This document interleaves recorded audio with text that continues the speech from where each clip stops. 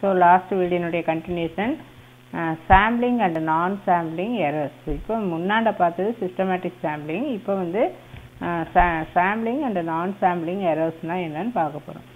A sample is a part of the whole population. We know that it is a population. அதிலிருந்து நம்ம select பண்றது நம்ம sample அப்படினு சொல்லி சொல்லுவோம்.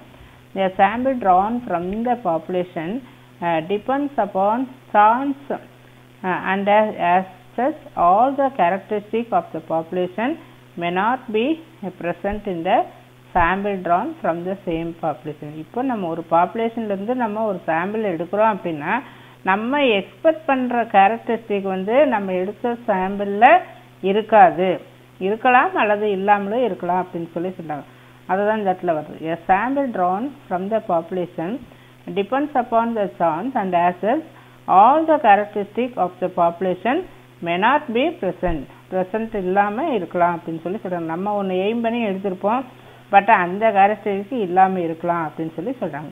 அந்த மாதிரி எடுக்கறப்ப அது எரர் அப்படினு சொல்லி சொல்றோம். நம்ம எடுத்த சாம்பிள் வந்து எரர், தப்பா எடுத்துட்டோம் சொல்றாங்களே. சப்போஸ் ஒரு இன்டர்வியூலயே ஒருத்தர் செலக்ட் பண்ணிடுறோம், அந்த டைம்ல அவங்களுடைய பெர்ஃபார்மன்ஸ் நல்லா இருந்திருக்கும், பட் லேட்டர் வந்து அவங்களுடைய ஒரிஜினாலிட்டி காமிக்கிறப்போ நம்ம அது வந்து சூஸ் பண்ணது தவறு அப்படின்னு சொல்லி நினைப்போம். அந்த மாதிரி ஒரு சாம்பிளிங் எரர்ஸ் வர்றது தான் இந்த இடத்துல சாம்பிளிங் எரர். அதை வந்து எஸ்சி அப்படின்னு சொல்லி டினோட் பண்றோம்.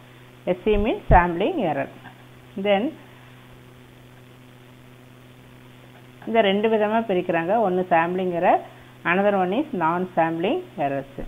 Sampling errors which arises in the normal course of investigation நம்ம கண்டுபிடிக்கிறது, or enumeration எல்லாமே ஒண்ணுதான். on account of the chance are called sampling errors.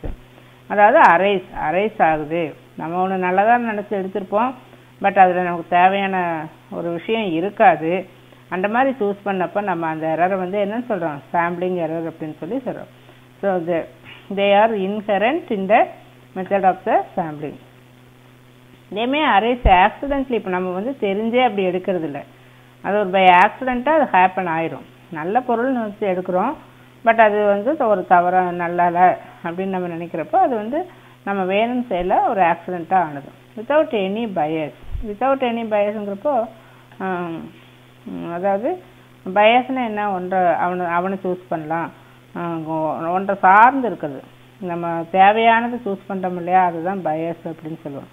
அன்பயஸ் அப்படிங்கிறது யாருக்கும் நம்ம வந்து நம்மளுடைய இன்ஃப்ளூயன்ஸை காமிக்காம நம்ம யாரை வேணாலும் நம்ம செலக்ட் பண்றோம் இல்லையா, அது வந்து அன்பயஸ் அப்படின்னு சொல்லி சொல்லுவோம்.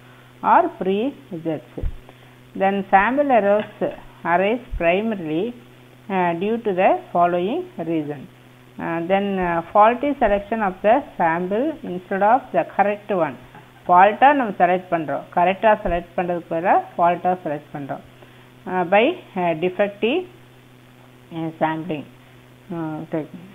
டிஃபெக்டிவ்னா தவறான சாம்பிளிங் டெக்னிக், நம்மளுடைய டெக்னிக் வந்து அந்த இடத்துல தப்பா போயிடுச்சு.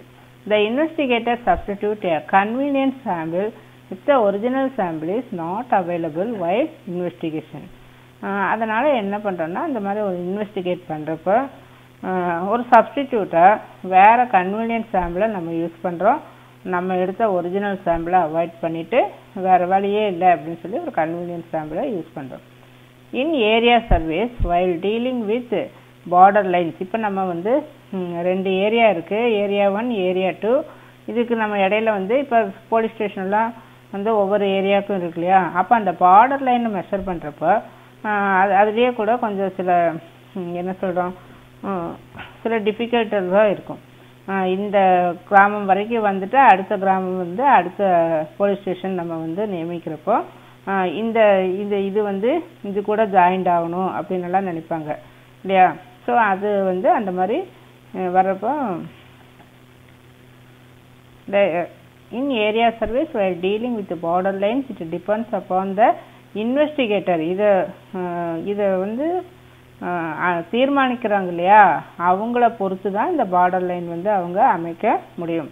சரி பரவாயில்ல, இந்த வில்லேஜ் இது கூடவே சேர்ந்துருக்கட்டும் அப்படின்னு அவங்க பார்த்து முடிவெடுக்கிறது, இல்லை வேண்டாம் இங்கே தான் இருக்கிறது அப்படின்னு அந்த இன்வெஸ்டிகேட்டர் வந்து முடிவெடுக்கிறது. whether to include them in the sample or not. So this is known as faulty demarcation then of sampling unit. அப்போ ஒரு இண்டிவிஜுவலோட அந்த ஒரு தாட் வந்து அதில் வந்து நமக்கு என்ன சொல்கிறது, அந்த செலெக்ஷனில் வந்து it plays the role. So இண்டிவிஜுவலுடைய தீர்மானம் வந்து அந்த செலெக்ஷனில் வந்து அஃபெக்ட் ஆகுது. அது நல்லதாகவும் இருக்கலாம், கெட்டதாகவும் இருக்கலாம். ஸோ இது வந்து இந்த பாயிண்டில் வந்து நம்ம சொல்ல வரோம். அடுத்தது பார்த்திங்கன்னா நான் சாம்பிளிங் எரர் அப்படின்ட்டுருக்கு. நான் sampling எரர்னா the errors that arise due to human factor. Human, அதாவது மனிதனுடைய தவறுகளால் வரக்கூடிய எரர் வந்து நான் சாம்பிளிங் எரர் அப்படின்னு சொல்லி சொல்கிறோம். It's always vary from one invigilator to another invigilator. அதாவது ரெண்டு பேர், மனிதனுக்கு மனிதர் மாறுபடும். ஒரு அதிகாரிக்கு அதிகாரி அந்த எண்ணங்கள் வந்து மாறுபடுது இல்லையா, அப்போ எரர்ஸ் வந்து வரும்.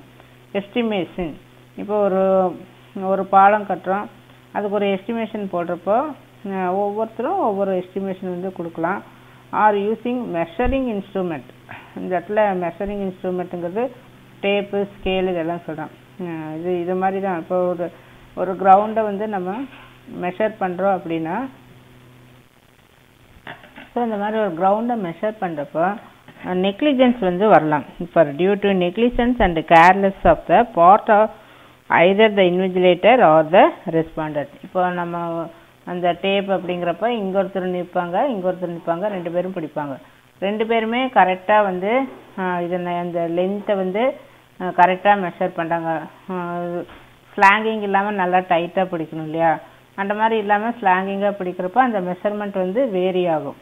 அதை தான் இந்த இடத்துல வந்து either the invigilator or respondent. இது வந்து சும்மா ஒரு எக்ஸாம்பிளுக்காக சொல்கிறது.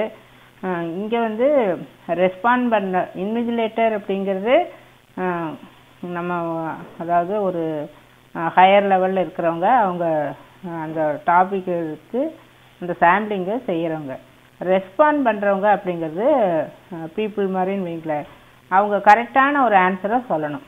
இப்போ நமக்கு ஃபேமிலியில் வந்து நம்ம மக்கள் தொகை கணக்கெடுப்புலாம் செய்கிறாங்க இல்லையா, அப்போ வந்து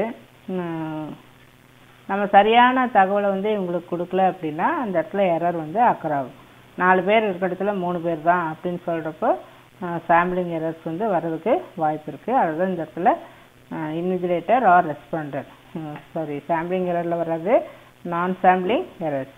தென் due to lack of trained and qualified investigator. அந்த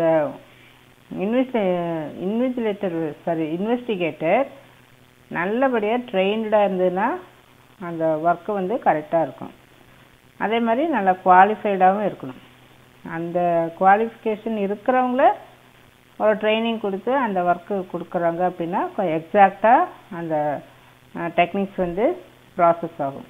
பட் அந்த மாதிரி இல்லை அப்படிங்கிறப்போ லேக்கிங் வந்து வரும். தென் due to framing of wrong questionnaire.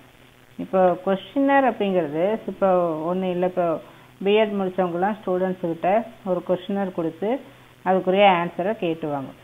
Form and questions வந்து கரெக்டாக இருக்கணும், அப்போ தான் அவங்க எதிர்பார்த்த அந்த ஆன்சர்ஸ் வந்து கிடைக்கும். பட் கொஸ்டினரே ராங்காக இருக்கிறப்போ அந்த எரர் வந்து வரும் அப்படின்னு சொல்லி தான் இந்த நான் சாம்பிளிங் எரரில் சொல்கிறேன். ஸோ ரீசன் டி வந்து due to apply wrong statistical measure.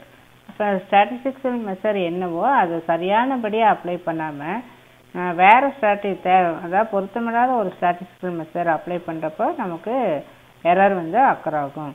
Then due to incomplete investigation and sample service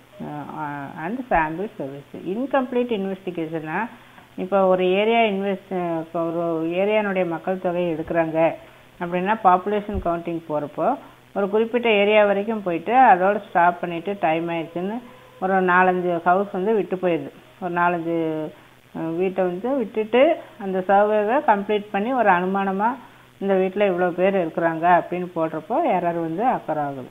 so இது எல்லாமே வந்து இட் கம்ஸ் அண்டர் நான் சாம்பிளிங் டெக்னிக்.